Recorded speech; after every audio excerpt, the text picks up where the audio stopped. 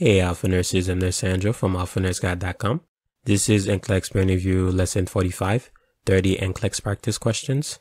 You can get my notes on Etsy. Be sure to follow my store to get any updates of new notes. You can follow me on Facebook, Instagram, and TikTok for more content.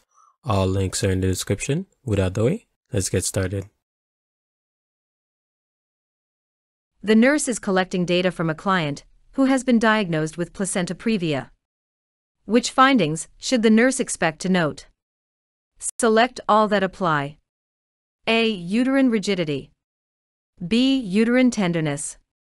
C. Severe abdominal pain. D. Bright red vaginal bleeding. E. Soft, relaxed, and non-tender uterus. The correct answers are D. Bright red vaginal bleeding, and E. Soft, relaxed, and non-tender uterus. Rationale: painless bright red vaginal bleeding during the second or third trimester of pregnancy is a sign of placenta previa. The client will have a soft and relaxed non-tender uterus.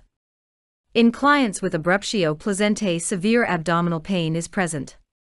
Uterine tenderness accompanies placental abruption. Additionally, with abruptio placentae, the abdomen will feel hard and board-like on palpation as the blood penetrates the myometrium and causes uterine irritability.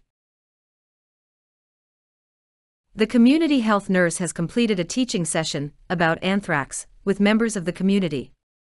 The nurse reinforcing the teaching to those attending that anthrax can be transmitted via which routes? Select all that apply. A. Skin. B. Kissing. C. Inhalation. D. Gastrointestinal. E. Direct contact with an infected individual. The correct answers are A. Skin, C. Inhalation, and D. Gastrointestinal. Rationale: anthrax is caused by Bacillus anthracis, and it can be contracted through the digestive system, abrasions in the skin, or inhalation.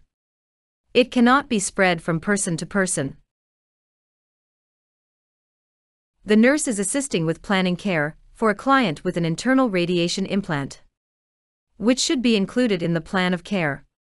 Select all that apply. A. Wearing gloves when emptying the client's bedpan. B. Keeping all linens in the room until the implant is removed. C. Wearing a film badge when in the client's room. D. Wearing a lead apron when providing direct care to the client. E. Placing the client in a semi-private room at the end of the hallway. The correct answers are A. Wearing gloves when emptying the client's bedpan, B. Keeping all linens in the room until the implant is removed, C. Wearing a film badge when in the client's room, and D. Wearing a lead apron when providing direct care to the client. Rationale: a private room with a private bath is essential if a client has an internal radiation implant. This is necessary to prevent the accidental exposure of other clients to radiation. The remaining options identify interventions that are necessary for a client with a radiation device. The nurse is assigned to care for a child who is scheduled for an appendectomy. Which prescriptions does the nurse anticipate to be prescribed? Select all that apply. A. Administer a fleet enema. B. Initiate an intravenous line. C. Maintain nothing by mouth status. D. Administer intravenous antibiotics. E. Administer preoperative medications. F. Place a heating pad on the abdomen to decrease pain. The correct answers are B. Initiate an intravenous line, C. Maintain nothing by mouth status, D. Administer intravenous antibiotics, and E. Administer preoperative medications. Rationale: during the preoperative period, enemas or laxatives should not be administered. In addition, heat should not be applied to the abdomen. Any of these interventions can cause the rupture of the appendix and resultant peritonitis. Intravenous fluids would be started, and the child should receive nothing by mouth while awaiting surgery. Antibiotics are usually administered because of the risk of perforation. Preoperative medications are administered as prescribed. The nurse is monitoring a preterm labor client who is receiving magnesium sulfate intravenously. The nurse should monitor for which adverse effects of this medication. Select all that apply. A. Flushing. B. Hypertension. C. Increased urine output. D. Depressed respirations. E. Extreme muscle weakness. F. Hyperactive deep tendon reflexes. The correct answers are A. Flushing, D. Depressed respirations, and E. Extreme muscle weakness. Rationale: magnesium sulfate is a central nervous system depressant, and it relaxes smooth muscle, including the uterus. It is used to stop preterm labor contractions, and it is used for pre-eclamptic clients to prevent seizures. Adverse effects include flushing, depressed respirations, depressed deep tendon reflexes, hypotension, extreme muscle weakness, decreased urine output, pulmonary edema, and elevated serum magnesium levels. A client in the cardiac step-down unit requires suctioning for excess mucus secretions. The nurse should be most careful to monitor the client for which dysrhythmia during this procedure. A. Bradycardia. B. Tachycardia. C. Premature ventricular beats. D. Heart block. The correct answer is A. Bradycardia. Rationale: suctioning can cause a vagal response and bradycardia. Answer B is unlikely and, therefore, not most important, although it can occur. Answers C and D can occur as well, but they are less likely. The nursing student is asked to describe the correct steps for performing adult cardiopulmonary resuscitation. Arrange the actions in the order that they should be performed. All options must be used. 1. Initiate breathing. 2. Open the client's airway. 3. Perform chest compressions. 4. Determine unconsciousness by shaking the client and asking, "Are you okay?" The correct order is 4. Determine unconsciousness by shaking the client and asking, "Are you okay?" 3. Perform chest compressions. 2. Open the client's airway. And 1. Initiate breathing. Rationale: the sequence for basic CPR for healthcare providers follows CAB, compressions, airway, and breathing. After determining unconsciousness, compressions are started. A client with a major burn is admitted to the emergency department. In which priority order should the nurse implement these actions? Arrange the actions in the order that they should be performed. All options must be used. 1. Establish airway. 2. Insert Foley catheter. 3. Initiate fluid therapy. 4. Insert a nasogastric tube. The correct order is 1. Establish airway, 3. Initiate fluid therapy, 2. Insert Foley catheter, and 4. Insert a nasogastric tube. Rationale: the actions that the nurse would take include the following. 1. Establish an airway. Administer oxygen as prescribed. Often the healthcare provider inserts an endotracheal tube to ensure a patent airway. 2. Initiate fluid therapy. Intravenous fluid therapy, usually with Ringer's lactate solution, is started immediately. The amount of fluid given is related to the percentage of total body surface area burned. The client is weighted, so the HCP can determine the amount of fluids needed. 3. A Foley catheter is inserted for hourly urinary output. An hourly output of 30 to 50 milliliters is recommended. Intravenous fluids will assist in maintaining renal perfusion. 4. A nasogastric tube is inserted because clients with severe burns often develop a paralytic ileus as a result of trauma. A 7-year-old child is admitted to the pediatric unit with acute exacerbation of asthma due to infection. The healthcare provider has written the following prescriptions. In which priority order should the nurse implement the prescriptions? Arrange the actions in the order that they should be performed. All options must be used. 1. Clear liquids PO as tolerated. 2. High Fowler's position. 3. Chest X-ray. 4. Erythromycin ethylsuccinate. 5. 200 milligrams orally, every 6 hours. 6. O2 via nasal cannula, at 2 liters per minute. The correct order is 2. High Fowler's position, 6. O2 via nasal cannula, at 2 liters per minute. 4. Erythromycin ethylsuccinate, 5. 200 milligrams orally, every 6 hours. 3. Chest X-ray, 1. Clear liquids PO as tolerated. Rationale: placing the child in High Fowler's position first will assist in breathing. The oxygen can then be applied. Administering the antibiotic is the next priority. The chest X-ray should not be done until the child has had oxygen and the first dose of the antibiotic. The clear liquid diet is the last task to be performed. The nurse is providing directions to the unlicensed assistive personnel regarding clients' hygiene needs, which is the priority order in which the UAP should assist the clients. Arrange the actions in the order that they should be performed. All options must be used. 1. A client who is independent with ADL. 2. A confused client who is incontinent of stool and urine. 3. A client who is on bed rest after multiple trauma. 4. A client who was admitted for dehydration and failure to thrive. The correct order is 2. A confused client who is incontinent of stool and urine. 3. A client who is on bed rest after multiple trauma. 4. A client who was admitted for dehydration and failure to thrive. And 1. A client who is independent with ADL. Rationale: the confused client should be bathed first because bowel/bladder incontinence would lead to skin breakdown.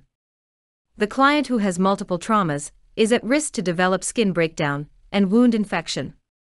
The client who was admitted for dehydration and failure to thrive requires assistance with hygiene needs. The client who is independent with activities of daily living does not require assistance with hygiene. What are the steps in order of priority for application of an ostomy appliance? Arrange the actions in the order they should be performed. All options must be used. 1. Assess the stoma and skin. 2. Remove the used pouch and barrier. 3. Perform hand hygiene and don gloves. 4. Cleanse the peristomal area with warm water.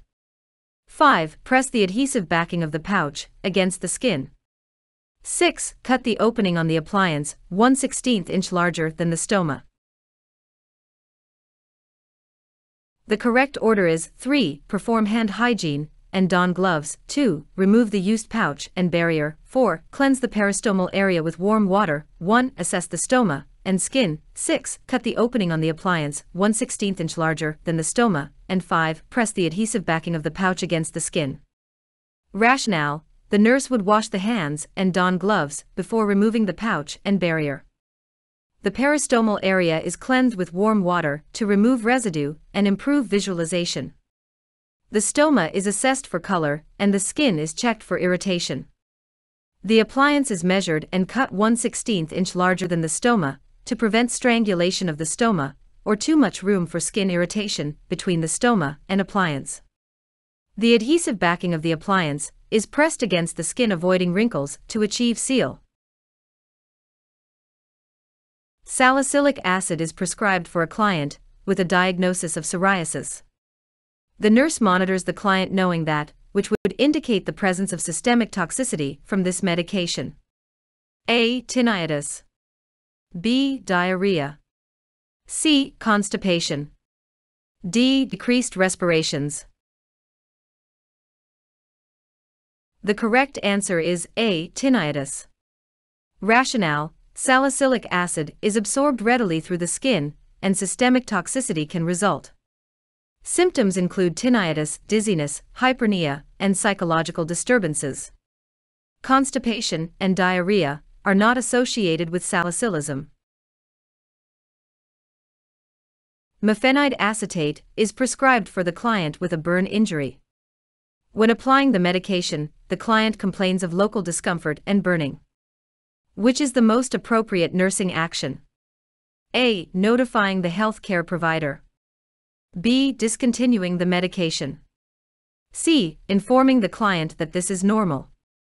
D. Applying a thinner film than prescribed to the burn site. The correct answer is C. Informing the client that this is normal. Rationale: mefenide acetate is bacteriostatic for gram-negative and gram-positive organisms and is used to treat burns to reduce bacteria present in avascular tissues. The client should be informed that the medication will cause local discomfort and burning, and that this is a normal reaction. The burn client is receiving treatments of topical mefenide acetate to the site of injury. The nurse monitors the client knowing that, which indicates a systemic effect has occurred. A. Hyperventilation. B. Elevated blood pressure. C. Local pain at the burn site. D. Local rash at the burn site. The correct answer is A. Hyperventilation. Rationale: mefenide acetate is a carbonic anhydrase inhibitor and can suppress renal excretion of acid, thereby causing acidosis. Clients receiving this treatment should be monitored for signs of an acid-base imbalance. If this occurs, the medication should be discontinued for 1 to 2 days. Options C and D describe local rather than systemic effects. An elevated blood pressure may be expected from the pain that occurs with a burn injury. Isotretinoin is prescribed for a client with severe acne. Before the administration of this medication, the nurse anticipates that which laboratory test will be prescribed. A. Platelet count. B. Triglyceride level. C. Complete blood count. D. White blood cell count. The correct answer is B. Triglyceride level. Rationale: isotretinoin can elevate triglyceride levels. Blood triglyceride levels should be measured before treatment and periodically thereafter, until the effect on the triglycerides has been evaluated. Options A, C, and D do not need to be monitored specifically during this treatment. The nurse is applying a topical corticosteroid to a client with eczema. The nurse should monitor for the potential for increased systemic absorption of the medication if the medication is being applied to which body area? A. Back. B. Axilla. C. Soles of the feet. D. Palms of the hands. The correct answer is B. Axilla. Rationale: topical corticosteroids can be absorbed into the systemic circulation. Absorption is higher from regions where the skin is especially permeable and lower from regions in which permeability is poor. The clinic nurse is collecting data on a client being admitted. The nurse notes that the client is taking azelaic acid. Because of the medication prescription, the nurse should suspect that the client is being treated for which condition? A. Acne. B. Eczema. C. Hair loss. D. Minor bruise. The correct answer is A. Acne. Rationale: azelaic acid is a topical medication used to treat mild to moderate acne. The acid appears to work by suppressing the growth of Propionibacterium acnes and decreasing the proliferation of keratinocytes. The nurse employed in a long-term care facility calls the healthcare provider regarding a new medication prescription because the dose prescribed is higher than the recommended dosage. The nurse is unable to locate the HCP and the medication is due to be administered. Which action should the nurse take? A. Contact the nursing supervisor. B. Administer the dose prescribed. C. Hold the medication until the HCP can be contacted. D. Administer the recommended dose but continue to locate the HCP. The correct answer is A. Contact the nursing supervisor. Rationale: if the HCP writes a prescription that requires clarification, it is the nurse's responsibility to contact the HCP for clarification. If there is no resolution regarding the prescription, because the HCP cannot be located, or because the prescription remains as it was written after talking with the HCP, the nurse should then contact the nurse manager or supervisor for further clarification as to what the next step should be. Under no circumstances should the nurse proceed to carry out the prescription until clarification has been obtained. The nurse is assisting in reviewing the critical paths of the clients on the nursing unit. In performing a variance analysis, which indicates the need for further action and analysis. A. Clear breath sounds in a client with heart failure.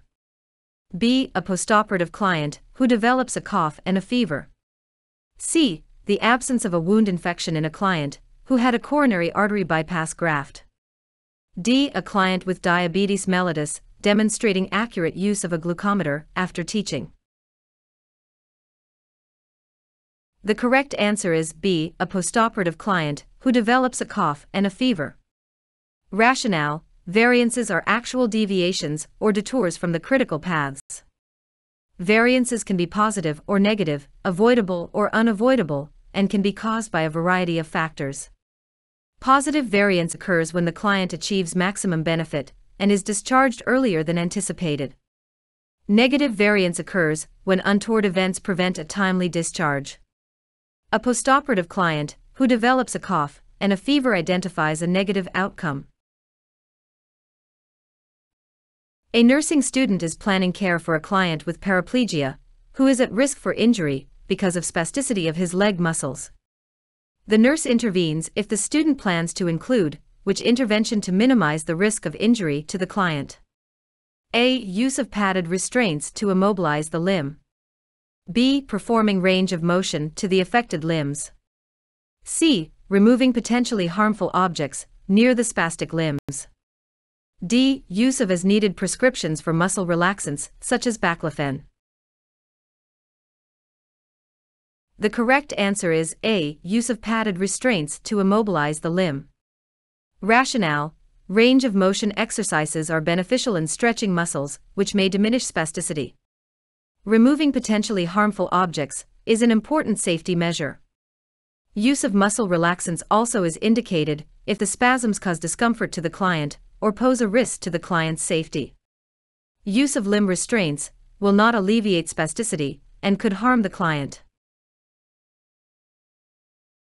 A client was involuntarily admitted to the psychiatric unit because of episodes of extremely violent behavior. The client is demanding to be discharged from the hospital. The nurse reports the information to the charge nurse, and the charge nurse does not allow the client to leave.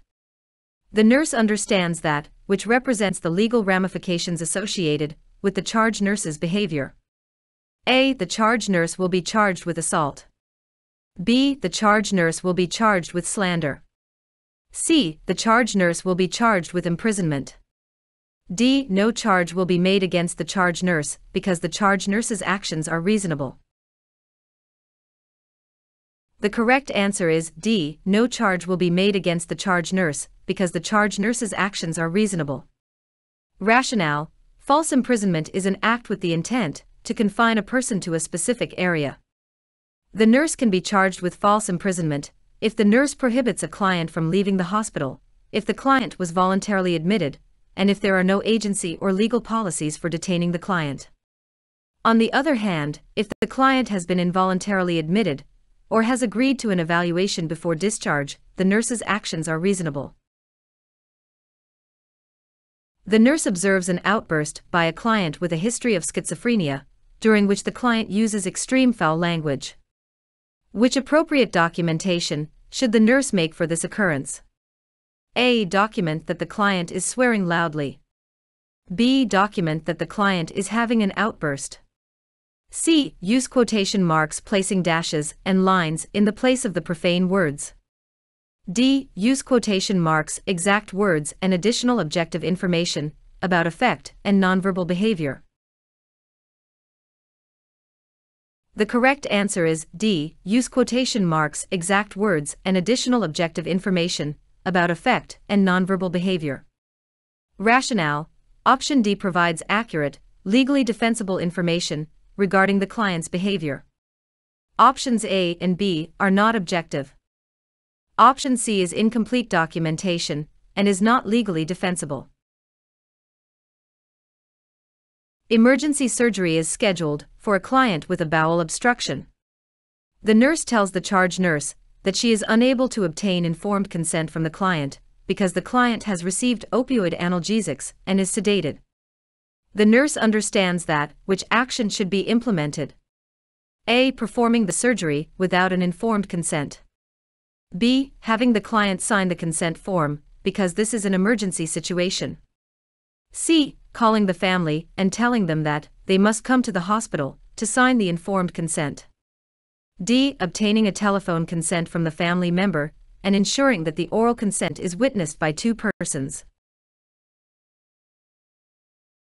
The correct answer is D. Obtaining a telephone consent from the family member and ensuring that the oral consent is witnessed by two persons.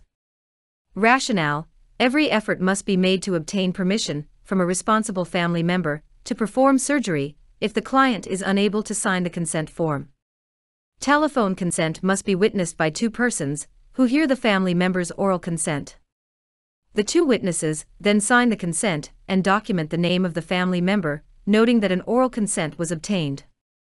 In emergencies, the client may be unable to sign, and family members may not be available. In this type of a situation, the healthcare provider is legally permitted to perform surgery without consent. Consent is not informed if it is obtained from the client, who is confused, unconscious, mentally incompetent, or under the influence of sedatives.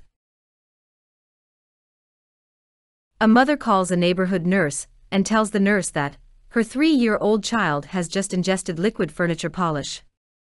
Which action should the nurse instruct the mother to take first? A. Induce vomiting. B. Call an ambulance. C. Call the poison control center. D. Bring the child to the emergency department. The correct answer is C. Call the poison control center. Rationale: if a poisoning occurs, the poison control center should be contacted immediately. Vomiting should not be induced without instructions to do so if the victim is unconscious or the substance ingested is a strong corrosive or petroleum product. Bringing the child to the emergency department or calling an ambulance would not be the initial action because this would delay treatment. The poison control center may advise the mother to bring the child to the emergency department. If this is the case, the mother should call an ambulance. The nurse is assisting with caring for a client with abruptio placenta. While caring for the client, the nurse notes that the client begins to develop signs of shock. The nurse should take which action first? A. Monitor the urinary output. B. Monitor the maternal pulse. C. Turn the client onto her side. D. Monitor the maternal blood pressure. The correct answer is C. Turn the client onto her side. Rationale: with a pregnant client who is in shock, the nurse would want to increase perfusion to the placenta. A simple way to do this that requires no equipment is to turn the mother on her side. This would increase blood flow to the placenta by relieving pressure from the gravid uterus on the great vessels. The nurse would immediately contact the healthcare provider. The other options would follow quickly. A woman in active labor has contractions every 2 to 3 minutes that last for 45 seconds. The fetal heart rate between contractions is 100 beats per minute. On the basis of these findings, which is the priority nursing action? A. Monitor the maternal vital signs. B. Notify the healthcare provider immediately. C. Continue monitoring labor and the fetal heart rate. D. Encourage relaxation and breathing techniques between contractions. The correct answer is B. Notify the healthcare provider immediately. Rationale: fetal bradycardia between contractions may indicate the need for immediate medical management. The nurse would immediately contact the healthcare provider. Options A, C, and D will delay necessary and immediate interventions. The nurse is caring for a postpartum client with a diagnosis of thrombophlebitis. The client suddenly complains of chest pain and dyspnea. The nurse should initially check which item? A. Vital signs. B. Fundal height. C. Presence of calf pain. D. Level of consciousness. The correct answer is A. Vital signs. Rationale: pulmonary embolism is a complication of thrombophlebitis. Changes in the vital signs are one of the first things to occur with pulmonary embolism because pulmonary blood flow is compromised. Fundal height is unrelated to the subject of the question. Calf pain is an indicator of thrombophlebitis. Level of consciousness may change as the condition worsens. Worsening would indicate hypoxia. The nurse suspects that the client has a pulmonary embolism. Which is the most important nursing action? A. Monitor the vital signs. B. Elevate the head of the bed. C. Increase the intravenous flow rate. D. Administer oxygen by face mask as prescribed. The correct answer is D. Administer oxygen by face mask as prescribed. Rationale: because pulmonary circulation is compromised in the presence of an embolus, cardiorespiratory support is initiated by oxygen administration. Options A and B may be components of the plan of care, but they are not the most important actions.